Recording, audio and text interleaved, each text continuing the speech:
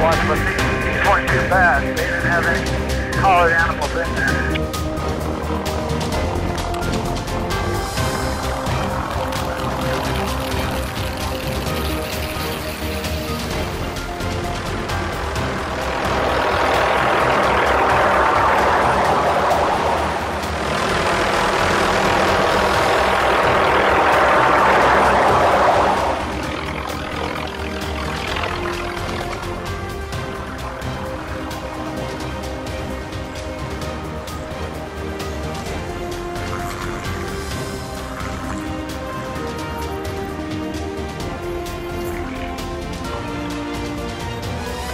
We're in the San Andres Mountains of New Mexico, currently on White Sands Missile Range property, capturing between 30 and 40 desert bighorn sheep for translocation to the Sacramento Mountains across the valley here, across the Tularosa Basin, to start a new population on the Sacramento escarpment. The Sacramentos have been extinct for probably 80 years.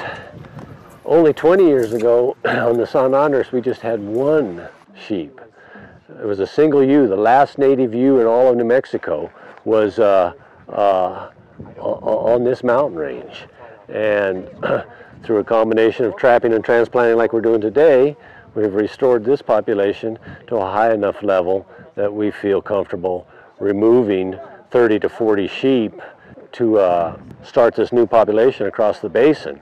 Ecologically, to get the faunal component back in the ecosystem is a big deal. To restore bighorn sheep in this ecosystem, which is one of the largest mountain ranges in the Southwest, largest desert mountain ranges, that was a big deal. And we still think this population will continue to grow and provide surplus animals for translocation. This herd was started with both bighorn sheep from our captive breeding facility at Red Rock, which held San Andres genes, and Arizona genes unique to the Cofa mountain range in southwestern New Mexico. So now we've got two sets of genes in this herd, and this is really probably the only herd that's holding Cofa genes from Arizona. So we've got all our eggs in one basket, so ecologically important to take them to a separate mountain range in case you have disease or high predation rates, and rather than lose those genetics because they're all in one basket, now we'll have the genetics in two baskets and hope to have them in other baskets in the future.